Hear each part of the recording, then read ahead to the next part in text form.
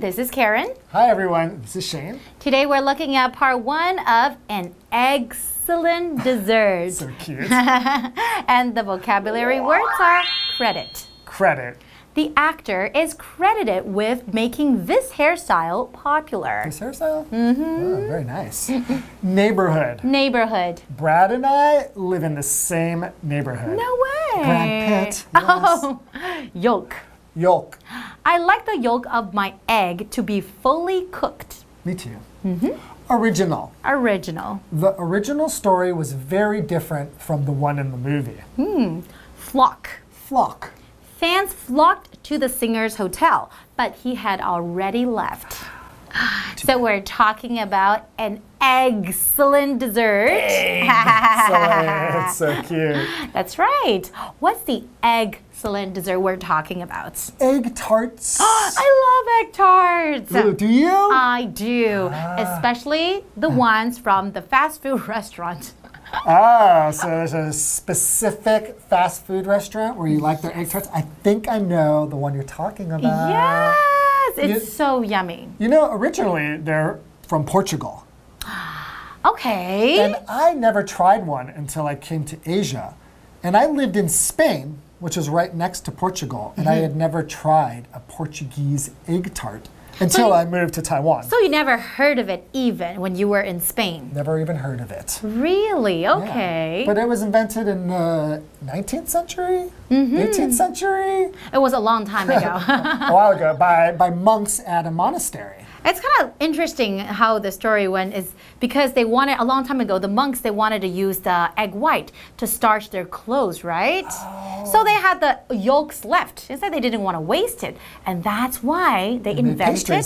Yes, and that's how the egg tarts were born. That's really interesting. They are yummy. Right? I know. Let's learn more about them, okay? Okay, let's learn more about egg tarts. Enjoy.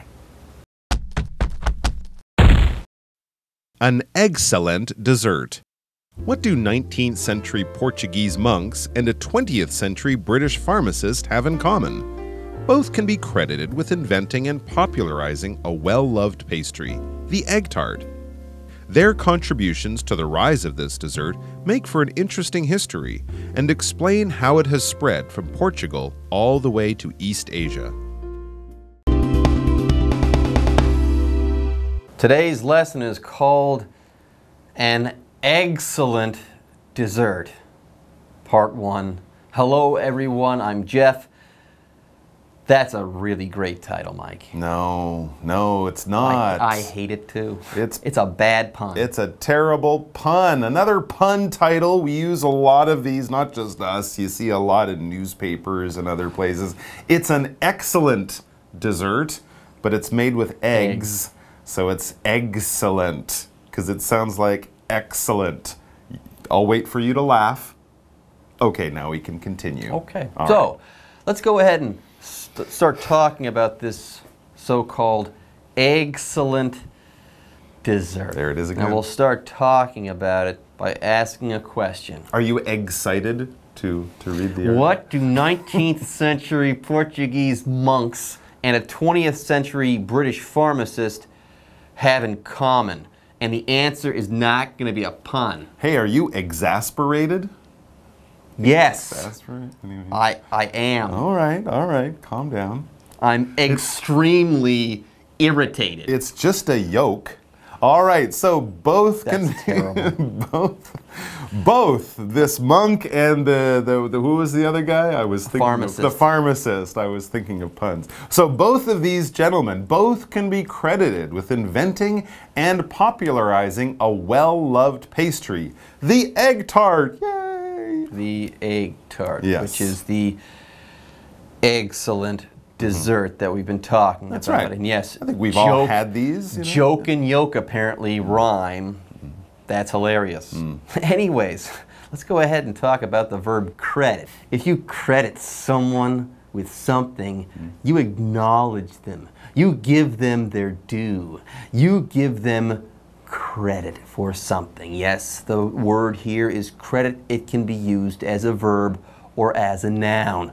For example, the actor is credited with making this hairstyle popular. Oh. These two gentlemen, their contributions to the rise of this dessert, the egg tart, make for an interesting history and explain how it has spread from Portugal all the way to East Asia. Yeah, it's very interesting. We often think of egg tarts as almost like a local dessert, certainly from Macau, but really the story stretches halfway around the world from Portugal in Europe all the way out to our neighborhood in East Asia, thanks to these two guys, this monk and this pharmacist and egg tarts, and I noticed that neither of them are a chef or a baker. Nope. So something's going to happen here. It's going to be a fantastic story. Anyways, folks, let's go ahead and take a break, but don't go away. We'll be back soon. Hello， 大家好，我是 Hanny。今天的课文标题是 An excellent dessert。Excellent，原来这个字它念起来就像形容词 excellent， 表示好极了。只是我们作者故意把字首改成 egg egg， 它是要呼应课文的主题蛋挞。那刚刚 Mike 老师也开玩笑用 exasperated， 它是用来讲这个字 exasperated， 它是用来形容这个感到恼怒的。exasperated 它是来自动词 exasperate， 它是拼作 exasperate， 表示使什么什么恼怒。好，课文一开始问说，19世纪的葡萄牙僧侣和20世纪的英国药剂师有什么共同点呢？那就是发明蛋挞。这种糕点之所以会兴起，还有普遍流行，都可以归功于他们。不过说到蛋挞，同学们可能就会直接想到澳门。那我们就会在这2天的课文里面去介绍蛋挞的起源，看看它是如何从葡萄牙一路传到东亚。好，先来看单字 credit。credit 它在课文里面是当动词，表示认为是什么什么的功劳，把什么什么归功于什么什么。那么这个字当名词也可以用来表达认可、赞扬或是功劳。Jeff 老师在解释单字时用到 acknowledge 这个字，它是拼作 ACKNOWLEDGE， 这个字是动词，表示承认、认可。好，那么补充单字 pharmacist 表示药剂师。popularize 表示使什么普及，使什么流行。还有 pastry 表示糕点。顺便学一下 Portugal 表示葡萄牙。那么老师有提到 Macau 只是指澳门。介绍课文中 An excellent dessert. The egg tart owes its origins to a monastery located in the Belém neighborhood of Lisbon, Portugal. There, monks once used egg white to starch their clothes. To avoid wasting all the yolks that were left over, they made pastries with them. Thus, the original egg tart was born. All right, folks, we are talking about a most excellent dessert, the egg tart. Now, by the way, all jokes aside, the story of the egg tart is really, really good. So don't cluck. That was terrible. Don't cluck, i.e. don't get upset. Just go ahead and start reading the story. Yeah, let's the read story of the egg tart. The egg tart owes its origins to a monastery located in the Belém neighborhood of Lisbon, Portugal. So that's where the idea of the egg tart was first hatched. Okay, so it's a neighborhood of Lisbon, Portugal called Belém. That's okay. I feel like you're henpecking me with these puns. I'm just having a clucking good time. Already used it. Sorry. All right. Anyways, a neighborhood, this noun, is basically a smaller or a sub-region of a larger area, generally in a city. When we talk about neighborhoods here in Taipei, we might talk about the Da'an neighborhood or the Wanhua neighborhood. But even smaller than that could be your local neighborhood. You might live in Wanhua or Da'an or Ximen or somewhere like that, but you might also consider your neighborhood kind of a few hundred meters either side of your house. In your neighborhood, you probably have a shopping street. There might be a park, a school, a post office, a bank, a few restaurants, that kind of thing. And you probably know some of the people in your neighborhood. Maybe even your friends or classmates live in the neighborhood, and you go to your local or neighborhood school, something like that. It's the region around which you live. For example, Brad and I live in the same neighborhood. He lives 2 streets over from me. Good old Brad. He's your neighbor. He's my neighbor, Brad. There you go. That's right. Let's go ahead and move on. Okay, there in Portugal, remember we're talking about Portugal, there in Belém in Lisbon, monks once used egg white to starch their clothes. And to avoid wasting all the yolks that were left over, they made pastries with them. Now here let's talk about the parts of an egg. First there's the shell.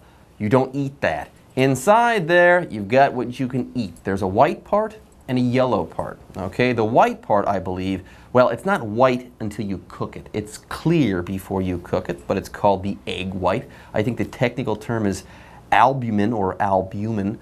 But the yellow part, this much is for sure, the yellow part of the egg is the yolk.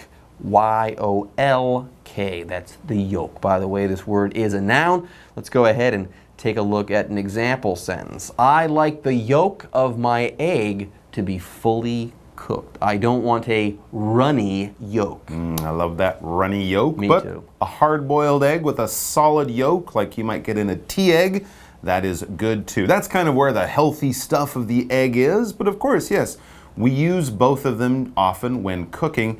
Here they were using the white part, so they would separate the yellow yolk from the white part, and these monks were using it to sort of stiffen and clean their clothes. If you get your clothes starched, you might get your collar, so it's a little bit, you know, stiffer. It stands in a straight line rather than being soft and floppy. So they used the whites for that. They had the yellow part left over. They don't want to waste it, so they made it into a lovely little tart. Thus, the original egg tart was born. Yay! All right, so this was where the very first egg tart. Before this, no one had made an egg tart. That's why we can call it the original. An original something is the very first of its kind. Many copies were made. It changed in many ways over the years, but this was the very first form, the very first kind that was ever created. For example, the original story was very different from the one in the movie. I'm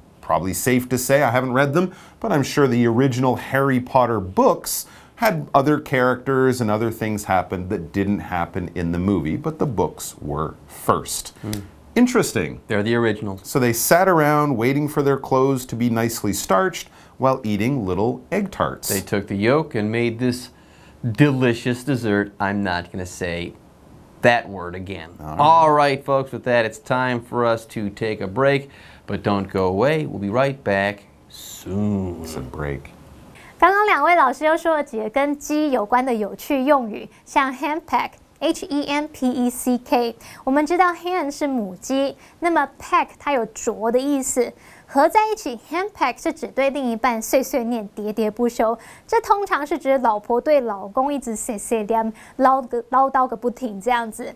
还有一个字是 hatch，H-A-T-C-H，hatch 可以指孵蛋，那它其实也可以用来表达暗中的策划、密谋什么。好，蛋塔是起源于葡萄牙里斯本贝伦区的一个修道院，那边的僧侣曾经用蛋白来帮衣服上浆。文中用到 starch 这个字 ，starch 当名词表示淀粉，不过它在课文里面是当动词。那 starch 就可以用来表达把布或是衣服上浆。为什么要上浆呢？它其实就是用淀粉浆来让衣服变挺变硬。好，再来看 monastery。Monastery 表示修道院、僧院。好，用完那些蛋白，剩下的蛋黄总不能丢掉吧？那为了不要浪费，那些僧侣就用蛋黄来制作糕点。于是呢，最早的蛋挞就诞生了。好，先来看3个单字 ：neighborhood，neighborhood 它可以用来指地段或是邻近的区域、社区。yolk，yolk 它表示蛋黄。那我们顺便补充一下，蛋清蛋白的英文是 albumin。albumin 它是拼作 A-L-B-U-M-E-N。好，再来看下一个单字 original。original 它是形容词，形容起初的、原本的。介绍课文中。An excellent dessert. These days, crowds flock to the world-famous pastéis de Belém, a small pastry shop in Lisbon that has kept the monastery's original egg tart recipe. The shop, which sells about 20,000 egg tarts a day, keeps the recipe a secret. In fact, only 6 people in the entire world have knowledge of it. Many shops throughout Portugal sell similar egg tarts, but none of them can compare with the ones made from the original recipe of the monks. Not long ago, we learned about the origins of the first egg tart, the original egg tart. Now let's go ahead and fast forward to the present. These days, crowds flock to the world-famous Pastéis de Belém, a small pastry shop in Lisbon that has kept the monastery's original egg tart recipe. There you have it. The people who run this small pastry shop in Lisbon, they still make the egg tart according to the traditional recipe that these monks figured out long ago in that monastery. Yes, they have kept the monastery's original egg tart recipe, and that's why crowds flock to this world-famous pastry shop. Anyways, here we've got the verb flock to talk about. Now, we can use this word as a noun. You can have a flock of sheep or a flock of seagulls or something like that. You're talking about a large group of a certain type of animal. But here we're using the word flock as a verb, okay? If people flock somewhere, they move in large numbers to that place or towards that place. That's the idea here. Many people go to this place. The crowds flock there. For example, fans flocked to the singer's hotel, but he had already left. Anyways, this is a small shop, but boy, do they ever do big business. That's right. The shop may be small, but they pump out those tarts. It says the shop, which sells about 20,000 egg tarts a day, keeps the recipe a secret. Well, if you're selling that many tarts a day, you should keep the recipe a secret. These are super popular. 20,000 egg tarts a day, they're probably up. Anyway, that's a lot of egg tarts. They're selling what? A lot of eggs, too. A lot of eggs, very true. A lot of tired chickens. In fact, it says this recipe, remember, is so secret. In fact, only 6 people in the entire world have knowledge of it. Like the recipe for Coca-Cola. Barack Obama, Kanye West, Steven Spielberg. No, these aren't the 6 people. You haven't named a single Portuguese individual yet. That's a very good point. In Anyways, fact, no, yes. let's move on and Yes. find out. There are a few other places in Portugal they have egg tarts, but not the same type. Yes, many shops throughout Portugal sell similar egg tarts, but none of them can compare with the ones made from the original recipe of the monks. Yes, this recipe hasn't improved for hundreds and hundreds of years. What gives? Do you think Cristiano Ronaldo knows the recipe? I bet you he does not. He's famous. Anyways, folks, with that, that's the end of today's lesson, but don't go away. We'll have more for you next time. 刚刚说到蛋挞起源于里斯本贝伦区的一个修道院，而里斯本有一间小糕点店，它就保留了修道院原本的蛋挞配方。这间店叫做贝伦区蛋挞创始店。这间店是世界知名的哦，每天都会涌入非常多的顾客。那他们每天会卖大约2万个蛋挞，而这间店也一直把蛋挞秘方保密，全世界只有6个人知道。那即使葡萄牙各地有很多商店卖类似的蛋挞，可是都比不上那个秘密配方所做出来的蛋挞。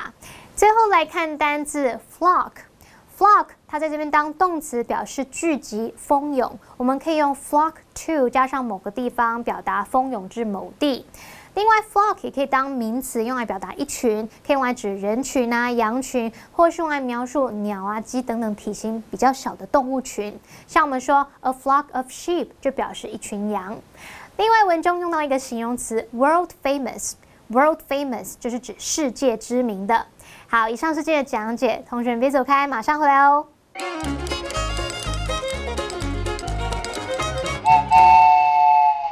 大家好，我是 Hanny， 欢迎收看我们的文法单元。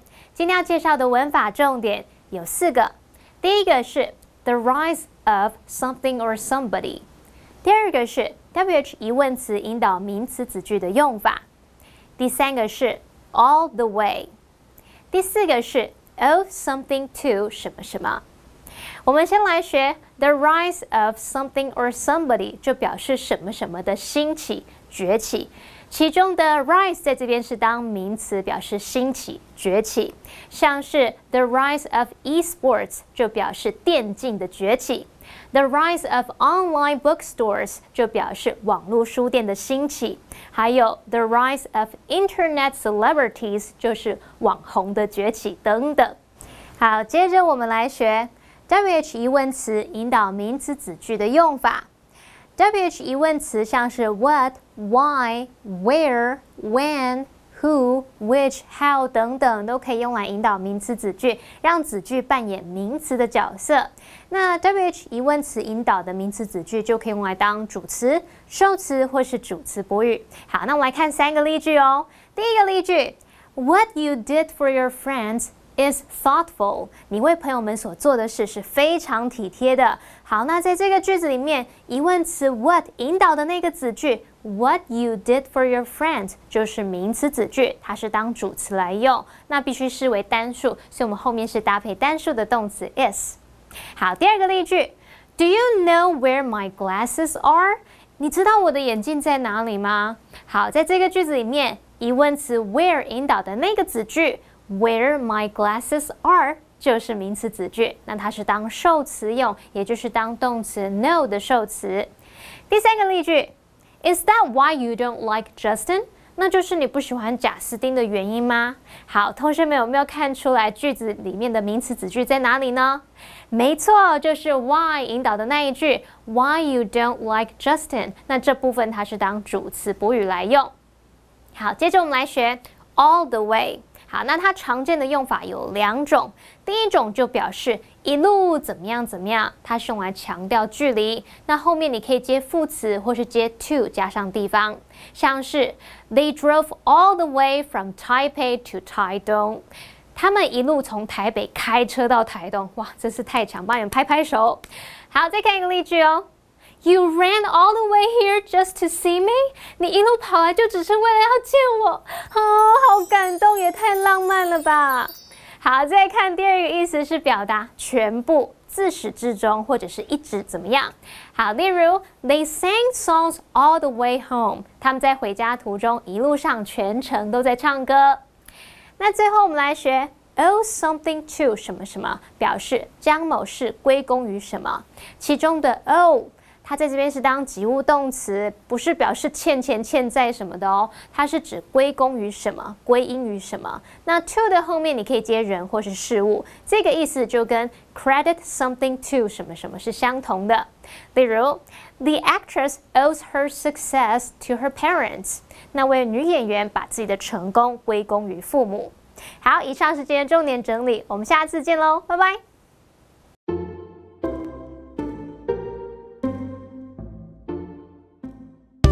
台湾人超爱用的口头禅，换成英文该怎么说？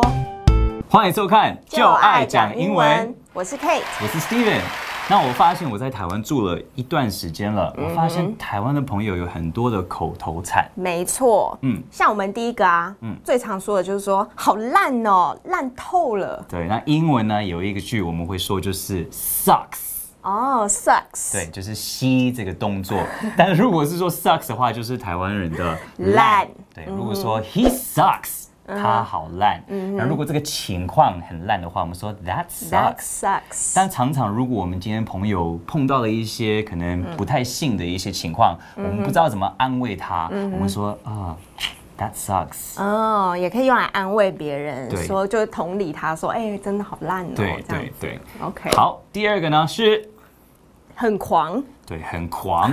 那这个东西我们常在英文不知道为什么听到一个很夸张的事情，不管是好还是坏，我们说 That's insane。所以不管好坏都可以用 insane。对，都可以用，除非那个人真的就疯掉了，你也可以说 She is insane。哦，就有点像骂人这样子。对，如果他就是真的是有点 crazy 那种感觉，也可以骂那个人。他疯了。对，但如果这个事情是真的，哇，That's so cool，That's insane。That's insane。对，也可以这样。